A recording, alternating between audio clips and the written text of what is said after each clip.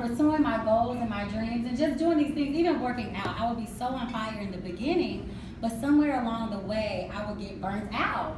And I didn't understand why I would repeat this cycle over and over again until I really had this breakthrough. And God was like, Erica, you keep trying to do it without me. He'll give me this great idea, and I'm like, God, you are amazing. You want me to do this? Okay. And I finally get the courage to do it, and then I'll do it without him. And so in the process, I would lose that fire and my faith. Because essentially, faith comes by hearing the word of God. And so if I'm not pressing in my Bible and reading and worshiping, I don't feel lit. Because God is the ultimate fire starter, right? And so the only way you can stay lit is to be connected to the source.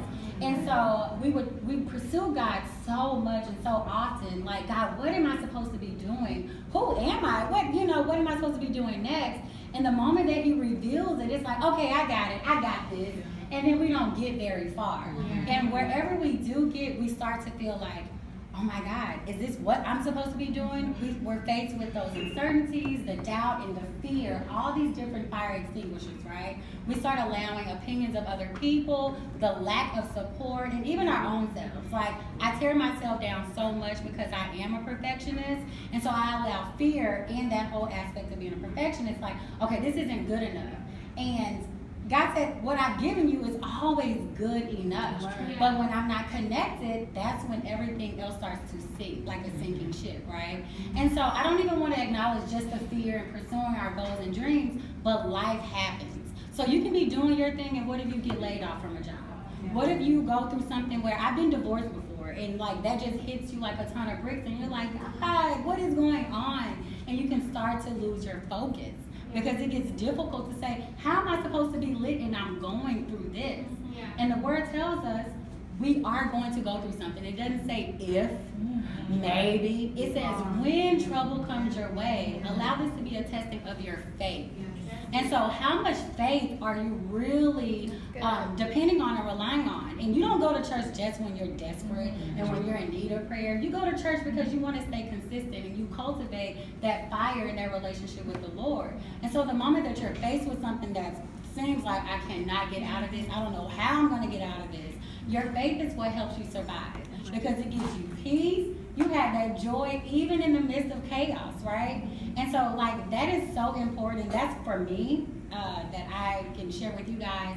That has been my experience. Just the faith component is so powerful because that is really what keeps you on fire. And obviously you can't do anything without the Lord. You can do nothing apart from him. He is the vine, we are the branch. And so the moment that we're thinking we're getting aside of ourselves and we're outgrowing something, God will cut that thing. That's true. He will cut it. If it's not giving life or doing what he wants you to do, he would, if it's dead, like he's taking relationships from me, even friendships in certain seasons, because they haven't done for me what God needed to do for me. And right now, God has been very purposeful and very intentional in what I want to do. And if you're on fire for something, you link up with women who is going to push you forward. Not going to keep you right there and say, oh, girl, I don't know, that's too hard. Like, I don't know. I actually did a Facebook Live the other day and saying when the Israelites were going to go into the Promised Land, and they sent some scouts out.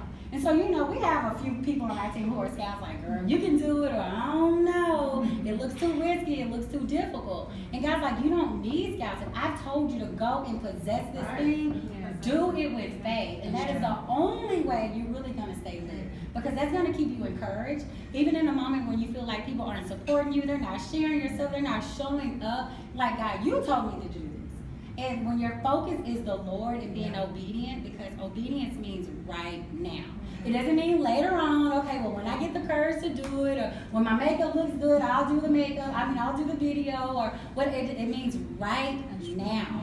And so as long as you stay connected to the Lord and you are really developing, cultivating that faith aspect and component, like you can do anything. Like I look around at so many women that I am inspired by, and when I tell you they are lit, and I'm like, oh my God, like how are they like this? And it's because they have so much faith in the Lord and in themselves.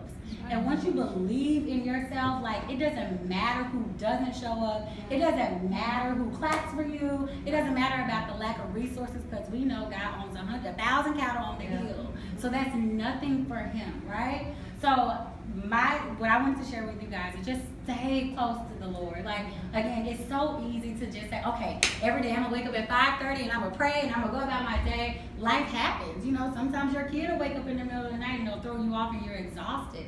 But I've noticed with me, the moment that the leash gets not too long, but the moment that I wake up and I say, okay, God, I got this, I don't have it. Like, I have the worst attitude. I'm a happy-go-lucky person by nature, but lately God is showing me, no, you can't even do that without me. You can't even be kind without me. You can't give a compliment without me. And so it's so important to stay connected to the Lord. Even if it's hard, let that be the main thing that you want to do before you leave your house. Because that's going to make you successful everywhere you go, anything that you touch.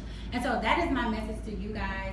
And the fire starter that I want to acknowledge as a trailblazer, let me tell you. So I talked about like doing things and you getting discouraged and you give up. That has been me for so long. But this lady, her name is Nikki, she is here.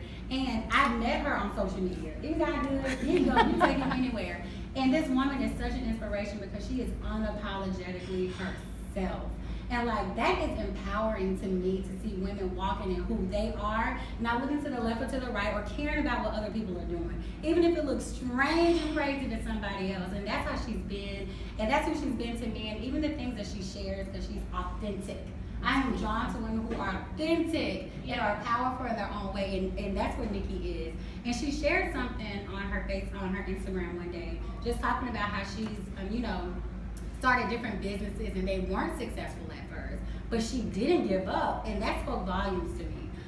Just with releasing my book and not thinking it did as well as I wanted it to, being on the couch with Oprah and all that other stuff. And it's like, there's other ways to accomplish the goal. And just because this path didn't lead to that, it doesn't mean God changed his mind. It means you change your focus, right? Yeah. And so I feel like she is, I admire her so much because she's completely focused and she locked into who she is and what she wants to do.